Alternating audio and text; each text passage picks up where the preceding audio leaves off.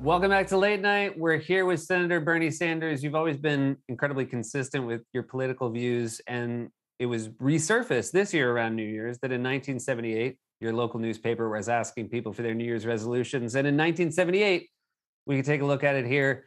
You were still very focused on things like wage inequality and people on the bottom of the economic ladder getting their fair shake. So this has been something that has been true of you through every, I would imagine, New Year's resolution cycle.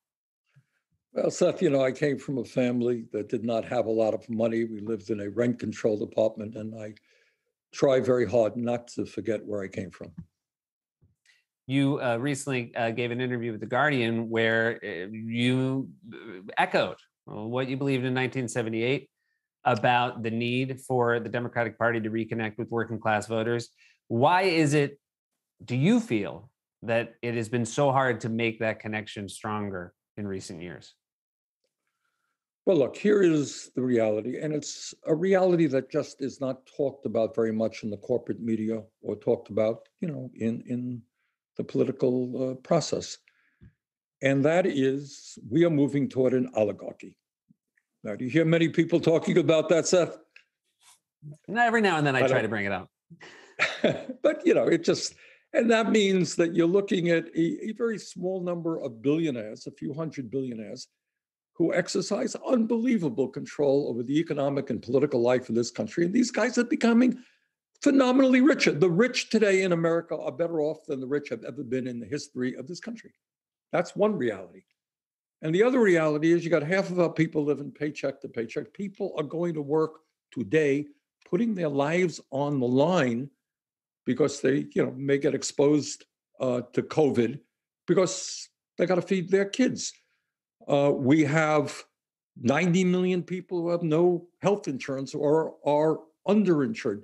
You got families that can't afford childcare. You got older workers who have nothing in the bank as they face retirement. That is the economic reality facing America. And because of the power of money and campaign contributions, those needs of working people have been long neglected. Now, I think we are making, under President Biden and under the Democratic Congress, some steps forward, some progress on that. The rescue plan was extraordinarily important in protecting the needs of working people. The infrastructure bill we passed going to create hundreds of thousands of good-paying jobs. But at the end of the day, the Democratic Party, the Republican Party has become a right-wing extremist party. It represents the wealthy. It represents the powerful. Fine, I accept that. But what the Democratic Party has got to do is to make it clear which side are they on. Do you remember that old Union folk song, "Which side are you on?" And we played it a lot in high school. Well, we should continue to play it because that is the very simple and most profound political question there is. Which side are you on? We could disagree about nuance. Are you prepared to stand with struggling working families all over this country? And are you prepared to take on big money interests? That is the question. We have seen, some organized labor win some victories in recent months. John Deere, you were recently in Michigan for a Kellogg's strike. Some nurses have won some victories. Do you see this as a positive move in the right direction, or just very small victories? Absolutely. No, I think what you're seeing, and young people at Starbucks in Buffalo, New York, became the first Starbucks coffee shop to be unionized. You are seeing all over this country with incredible courage, working people standing up and saying to their very powerful and wealthy owners, you know what? You're not going to take away our health care. You know what? We deserve decent wages. We deserve decent pensions. And you are seeing working people all over this country standing up and fighting back. And to me, that is just extraordinarily impressive, inspirational. And I think it's something that we have all got to support. We're involved right now in 3 strikes in West Virginia, in Alabama, and California, where you have brave, incredibly brave people out on strike right now without any health care, without any wages coming in. taking on powerful special interests. So I think that is an indication of the frustration that many workers are feeling around this country and their preparedness to stand up and fight back. And that's a great thing. When you are at these strikes, particularly when they're in red states, like Alabama that you mentioned, are you cognizant of, or do you feel it's true that maybe a lot of the people that you are there fighting for are not Bernie Sanders supporters or even Democratic voters?